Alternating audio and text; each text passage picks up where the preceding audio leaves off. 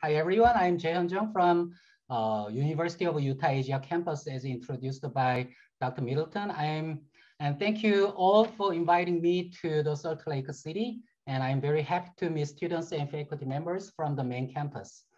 So today I'm going to share part of my research titled Korean Food Television and the Korean Nation, where I critically examined the intersection of food, media, and nation. In the talk, I briefly reviewed the Korean government's cultural policies regarding Korean food globalization, give you a quick overview of Korean food television, and discuss how the Korean government made use of domestic television and how state power is circulated in television production. So before I address these inquiries, I'd like to talk about why I started this research. So I'm not sure about how many of you are familiar with bibimbap, which is one of the most well-known Korean dishes. Anyone who's tried bibimbap before? To my understanding, there are several good Korean restaurants in Salt Lake City, right? So how did you like it?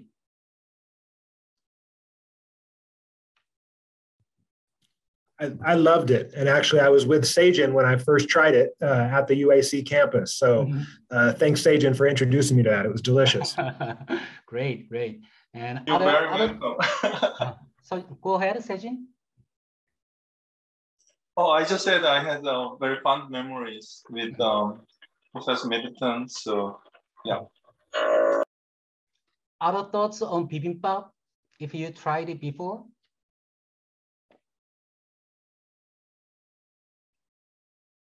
Yeah, I myself was a faculty member of J there at UAC in 2014 and 15 and have done some research since. And every time I go back, it's one of the things I seek out.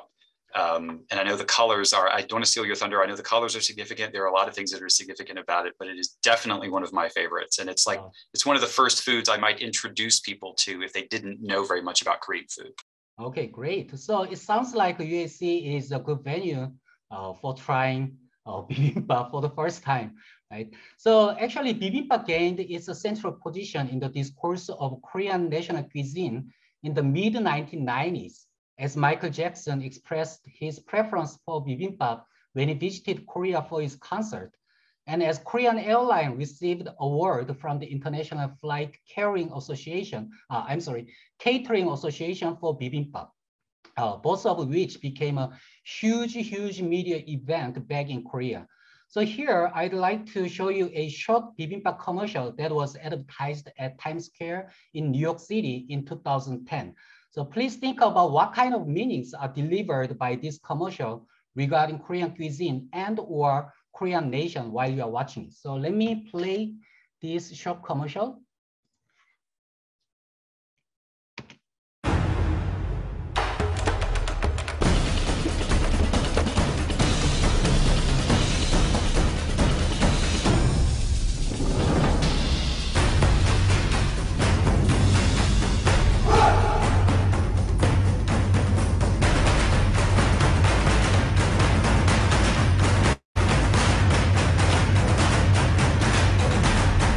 Taste of harmony, bibimbap. Okay, so because it's too short, I believe it's a little bit hard to catch the meanings embedded in this commercial. So let me play it again.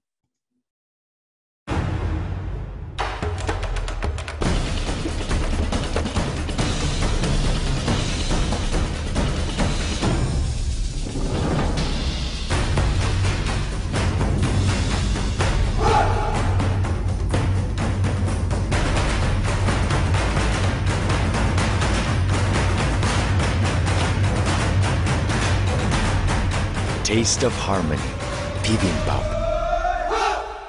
Okay, let me stop here. So is there anyone who can tell what kind of meanings this commercial tried to convey? About bibimbap or about Korean cuisine in general or about the Korean nation?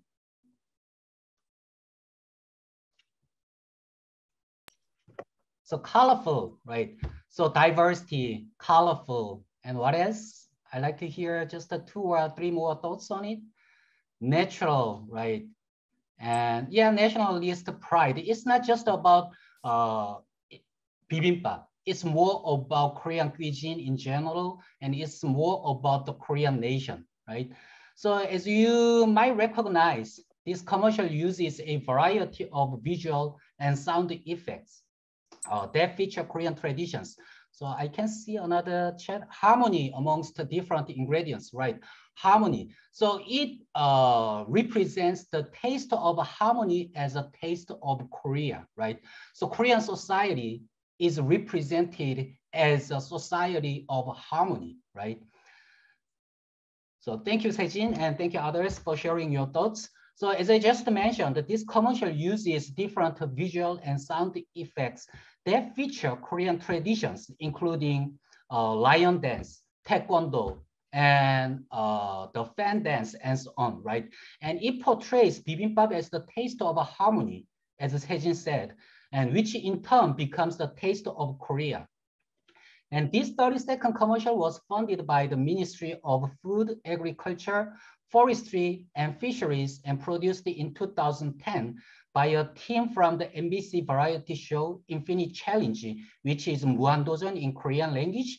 And due to the high popularity of the television show, the commercial obtained widespread recognition in Korea, and discourses of Korean cuisine became closer to the surface of everyday life. There is another chat. Is the movement also maybe significant? Yeah, so choreography, right? So it sounds like a circular, right? So that visual effects and the movements are all carefully designed to emphasize harmony, a sense of harmony, right? And more interestingly, this media event demonstrated that the Korean media had embraced the subject matter of food to envision and to talk about the nation. So I was wondering about why the Korean media made use of food to speak about Korea. Why did they emphasize the embodiment of traditions in Hansik, which means Korean cuisine? And why did the Korean government sponsor the production of media texts that feature Korean food? So my book addresses these inquiries by examining the conjuncture of food, media, and the nation in the Korean context. Then you may then be curious about why food matters among other cultural and collective practices for the investigation of the nation. As you may know, food means more than just what we eat, right? So the ways we think about food are intensely reflexive. Indeed, people use food to speak with each other, to establish rules of behavior, and to reveal what they are. And as many researchers have demonstrated, food functions as a system of symbolic value creation, a system of communication, a structure of society organization, a key component of a ritual, a marker of social distinction, a site of memory construction, and a domain of customs, beliefs, and meanings.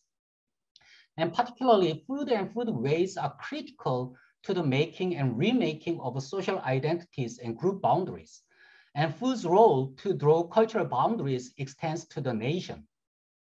Especially the flexibility and ubiquity of food keep nationhood near the surface of ordinary life and make people aware of where they belong and what they believe in. In other words, food functions as a banner flag of national identity in Billig's terminology. And this flagging may be unconsciously displayed, but it continuously reminds people of the nationhood on a daily basis. I'm sorry.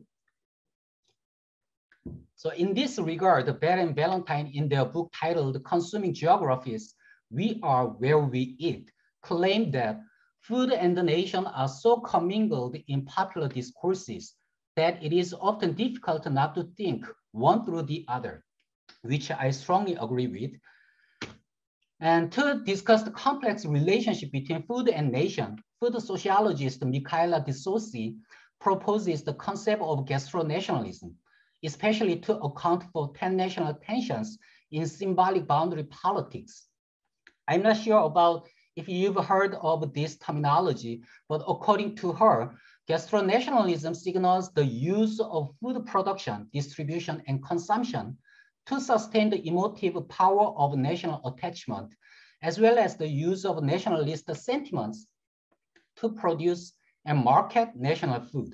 My research is in line with the sources approach in that it investigates how food is used to protect not only material interests, but also cultural tradition and patrimony.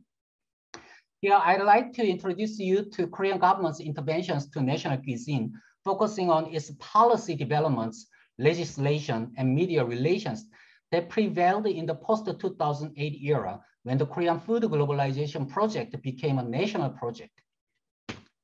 The Korean government's attention to Korean food culture became visible in 2004, even though I talked about post-2008 era. I'm going to give you more detailed discussion on the matter.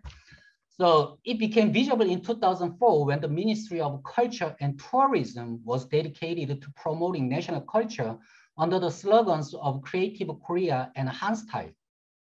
And these projects aim to preserve and foster Korean traditional culture, establish Korean cultural identity, and raise a global profile of Korean culture. So please take a look at this table. I marked Hansik, which means Korean cuisine, in red color. So as you can see here, Korean food was selected as a part of the essence of Korean unique national culture, along with the Korean language, clothes, housing, and paper. And Korean food was largely promoted for its industrialization and globalization. Although the Creative Korea and Han-style projects were concerned with Korean food, it was not until 2008 that the Korean government became assertive about the global promotion of Korean cuisine. This focused the attention to food. Korean food was mainly initiated by the government's awareness of the increasing size of the global food industry and of other countries' efforts to make their own food cultures global. And based on this economic awareness, Myung-bang Lee, the 17th president of South Korea, announced the globalization of Korean food as a national project.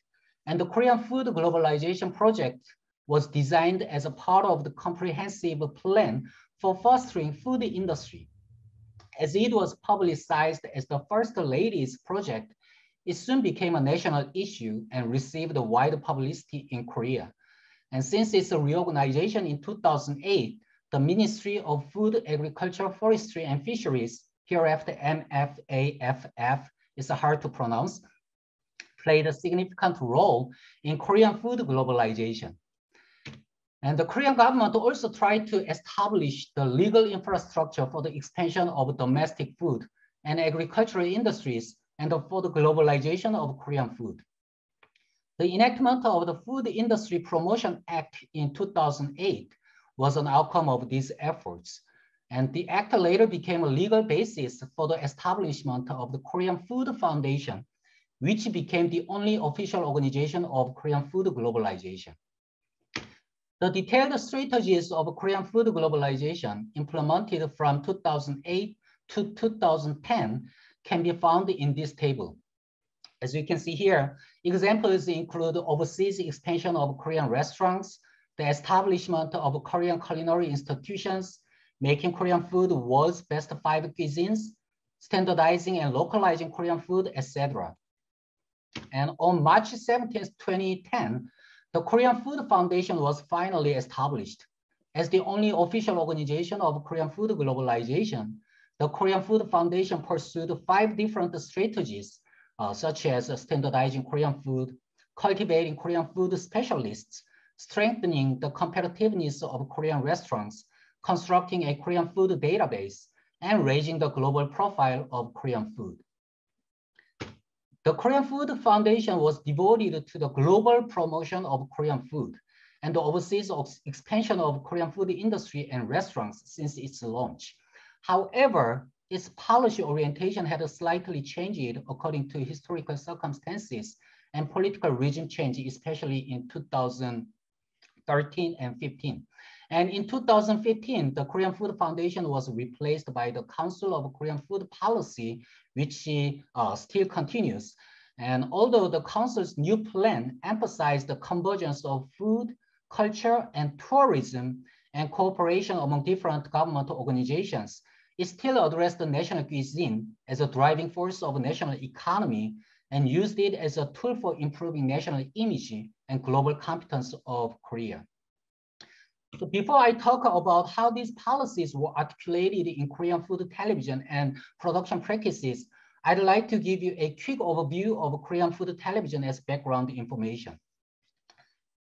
I divided the history of Korean food television into 4 periods, such as the era of instructional cooking shows, that of genre hybridization, that of soft documentary and infotainment, and the explosion of food television after 2008.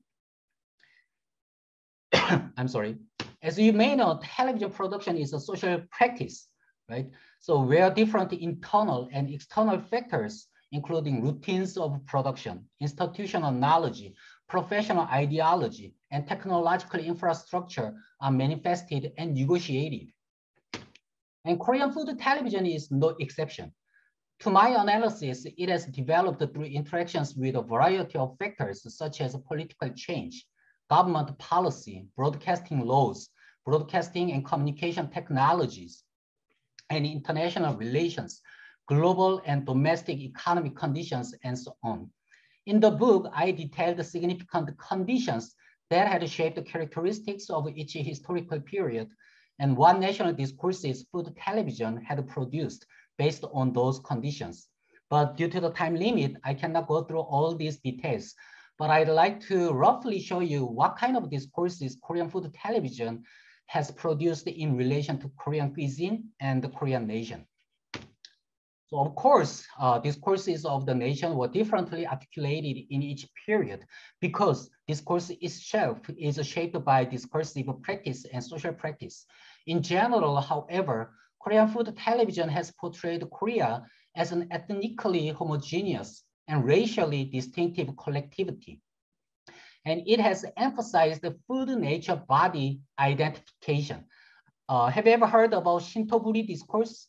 Anyone? This discourse prevailed in Korea in 1990s, throughout the 1990s. Shintoburi literally means body and soil cannot be disparate or cannot be separate. Okay. So that discourse prevailed 1990s Korea, and that discourse has continued until the present. So body, food, landscape identification, or food, nature, people identification. And as observed by many anthropologists and historians, national cuisine is a modern construct. However, Korean food television has depicted Hansik, Korean cuisine, as a cultural heritage that has a long history, particularly by concealing its hybrid nature. And another important discourse observed across the different historical periods is an emphasis on the superiority and uniqueness and diversity of Korean food, and that on primordial qualities of the Korean nation, such as blood ties, collective memories, and shared past and ancestry, etc. Okay, let me get back to the issue of state power and television production again.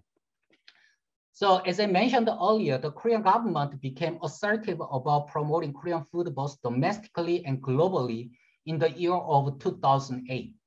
And in the same year, Korean television began to produce vast discussions on Korean food and the Korean nation. So the post-2000 era, Korean food television can provide abundant discursive samples for the analysis of the relationship between state power and television production. That's why I focused on after 2008. So let me first give you brief information about how government advertising is executed in Korea. In order for Korean government organizations to promote their policies through domestic media, they must go through open tendering procedures via the public procurement service. Once each organization's public relations division posted a notice of bid on Korean online e-procurement system called Narajangto, PR and ad agencies participate in the tender either separately or jointly. Then the public procurement service reviews and filters out application submissions focusing on their plan for budget execution. Afterwards, the public relations division of each government organizations requests PR and ad agencies to provide a detailed schedule for public relations and media promotion and makes a final decision based upon their budget plan, efficiency, plausibility, and so on. And while promoting Korean food, the major actors that I mentioned, such as the Ministry of Food, Agriculture, Forestry, and Fisheries, and the Korean Food Foundation actively utilized broadcasting and newspapers so as to enhance the public's awareness of their policies and further achieve widespread consensus among citizens. And like other government organizations, they went through open tendering procedure via the public procurement service and made a contract with the PR and ad agencies based on turnkey system. Here, turnkey system refers to the ways, in each government organization entrust PR and ad agency with the task of public relations and media promotion as a whole. Excuse me.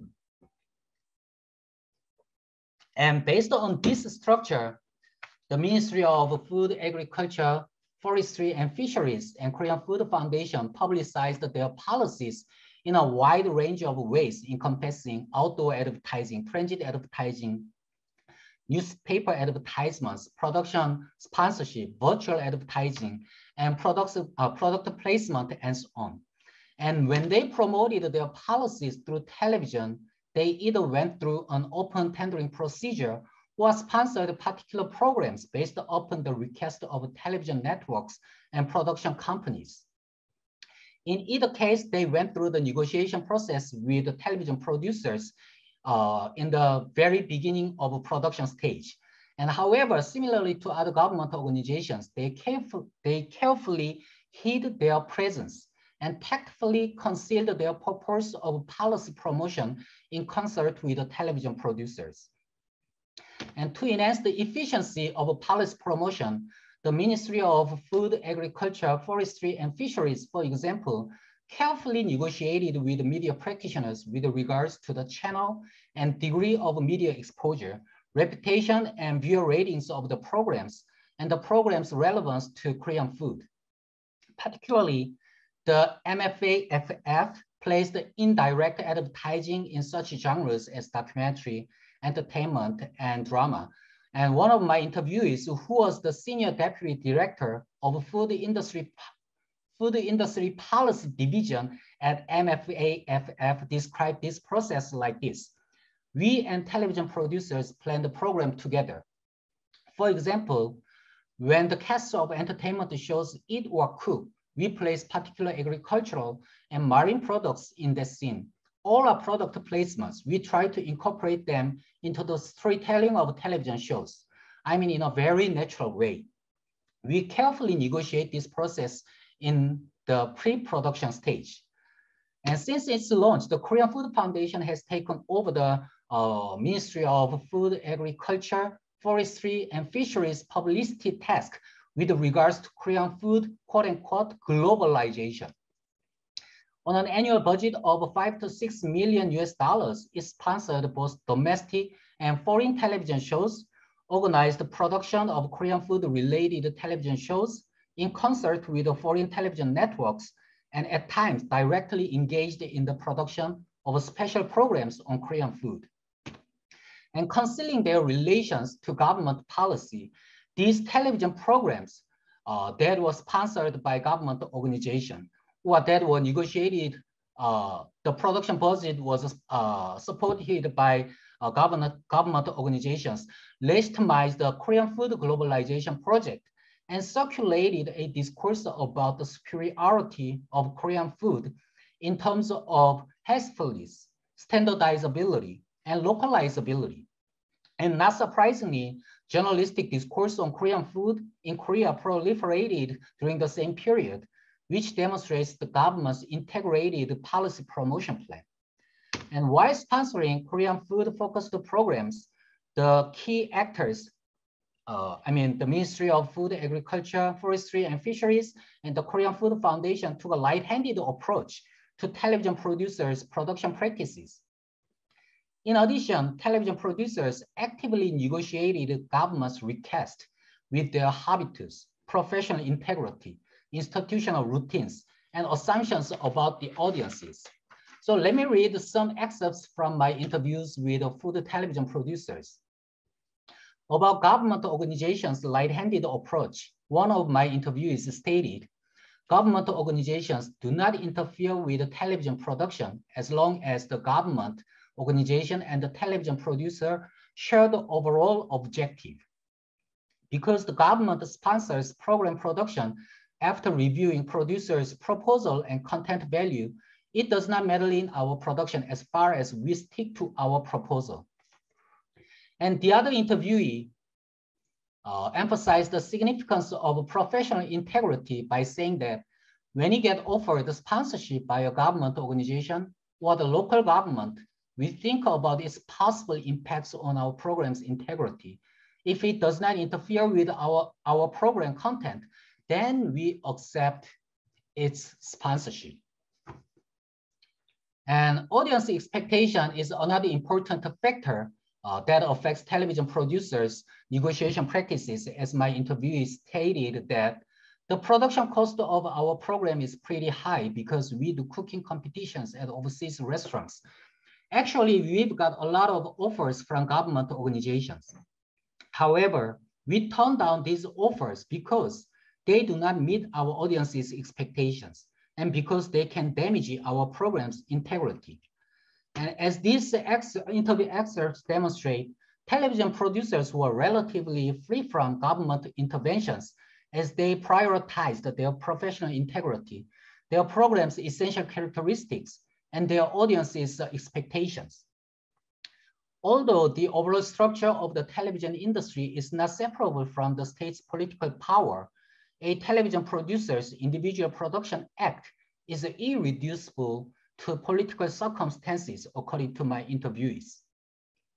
However, the fact that government advertising had limited and mediated effects does not mean that state power didn't circulate in the production practices of Korean television.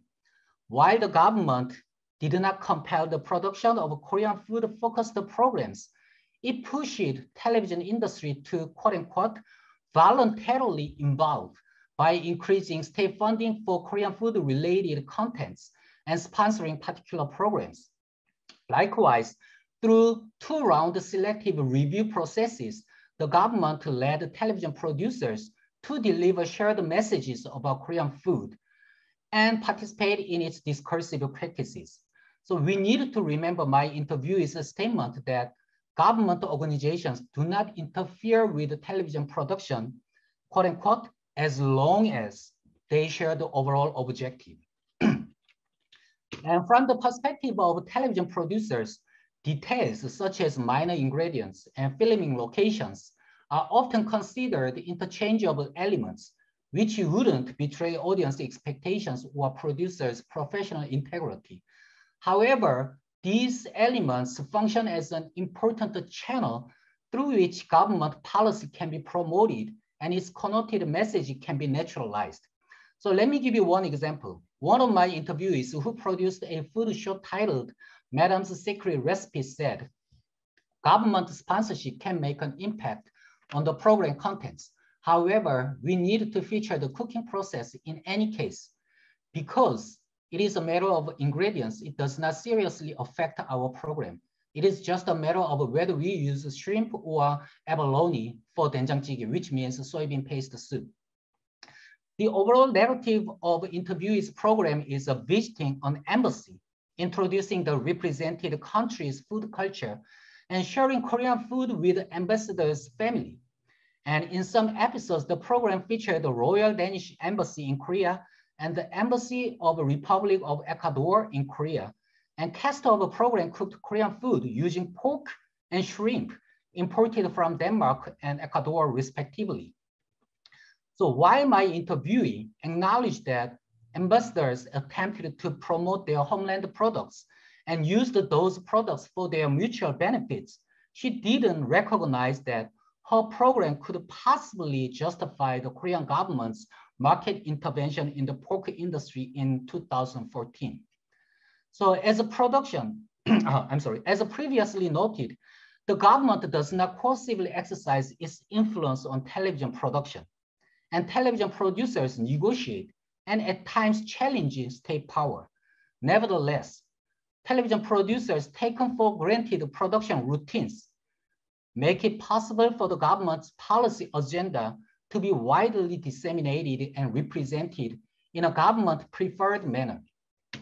So in some, television producers' voluntary involvement led by increased state funding, the government's two-round selective review processes in the pre-production stage, and producers' involvement without full consciousness contribute to the circulation of state power and dissemination of government-preferred discourses of Korean food. And as explained in this talk, the Korean government, based on its neoliberal understanding of globalization, used the national cuisine to raise its global profile, to enhance Korea's soft power, and to improve the national economy. In so doing, it continuously aroused the national consciousness by highlighting the superiority and rich history of Korean food, by concealing its short history and by concealing its hybrid nature. And to justify their policy project, government organizations also actively utilize the domestic television. Excuse me. And this analysis shows how food functions as a protectionist mechanism and a boundary work, and how food is used to protect not only material interests, but also cultural tradition and patrimony, as I mentioned earlier, and which are core concepts of gastronationalism. So I'd like to wrap up my talk by revisiting Bell and Valentine's statement. Food and the nation are so commingled in popular discourses that it is often difficult not to think one through the other.